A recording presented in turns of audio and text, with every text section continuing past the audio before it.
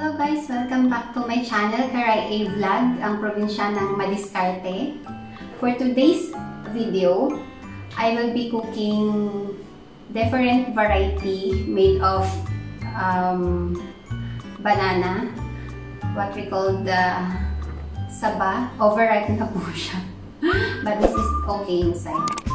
I just don't have time last time when it is beautifully ripe. So now I have at least some time to cook. So I also have here 2 pieces of cassava.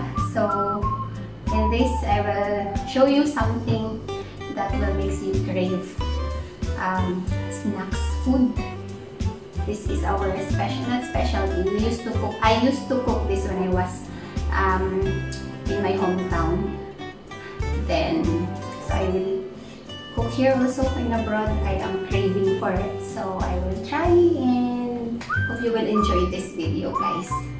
Be with me. Let's start. This is our cassava. We have to grate first, like this. If you have this kind of grater,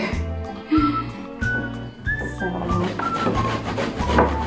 it takes patience. Yeah, it takes patience to grate.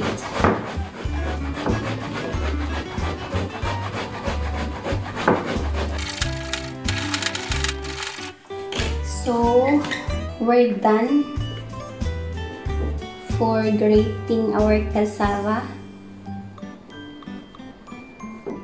1 bowl din siya, guys.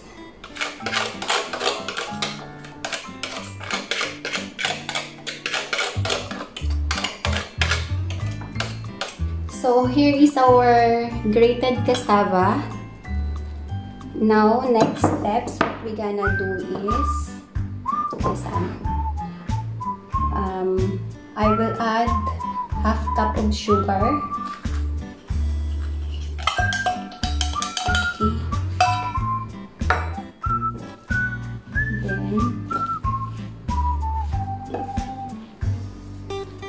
I don't want to make too much sweet, so I just put ½ cup. If you want more sweet, then more sugar you have to put.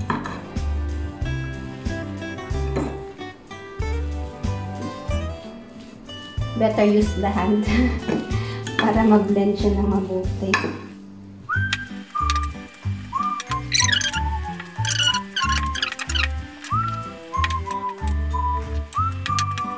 After mixing the grated cassava and sugar, keep it aside. Next, we'll work for our filling. So we'll choose these 2. This is too overripe. Pero okay pa yan inside. Just slice straight way like that. Okay.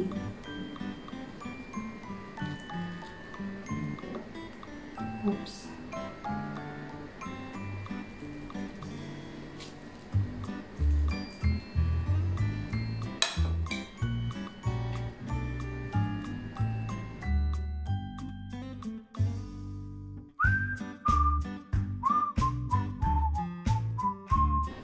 Now this is enough.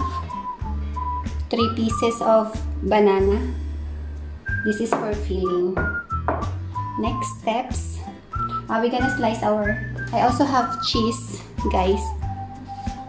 We will slice it like banana style also. A banana way cut. Banana way cut. If you don't have cheese, that's fine. I just want to have a twist and some cheese explosion. Cheese explosion. Okay. We'll keep in this side.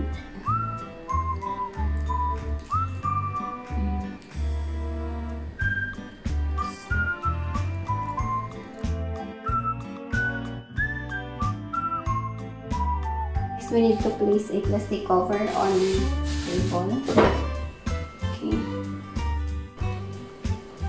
Put some amount of cassava, grated cassava. Then go like this. Flatten natin siya, guys. Round.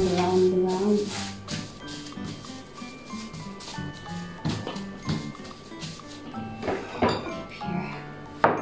Para hindi siya mag-move. Okay. If you have enough time, make it round. Pero sa akin, this is okay. Next, we'll put the banana filling. Okay, and the cheese.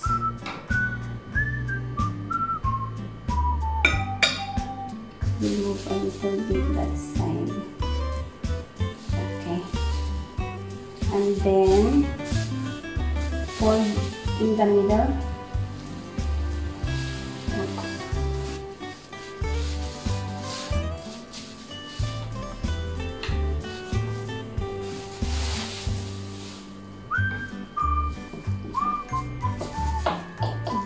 Fully covered.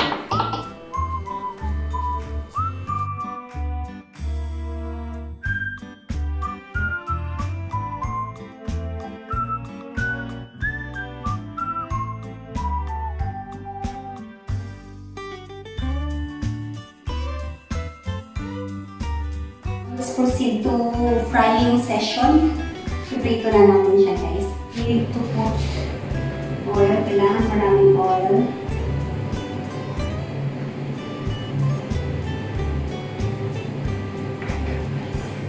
Para deep fry siya.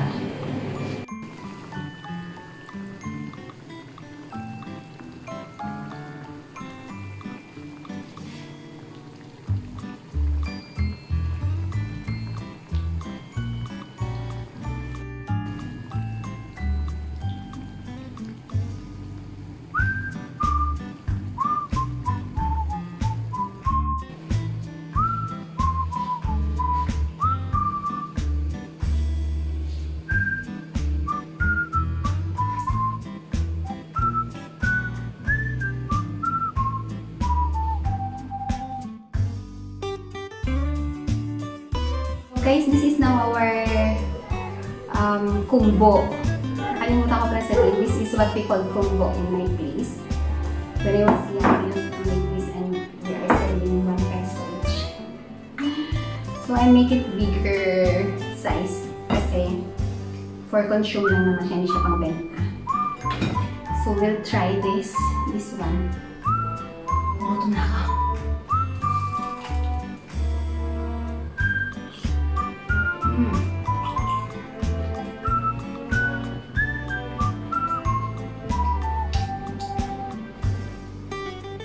Yummy.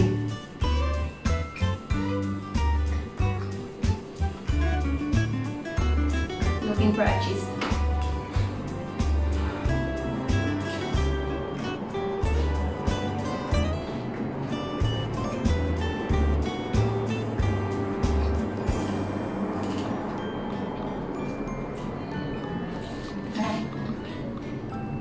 Sarap na saging.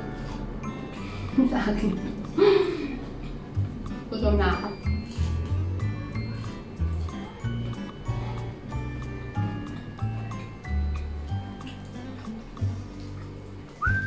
Yung cheese and banana. Enjoy ko muna ito, guys. We'll have more variety. Just tune in.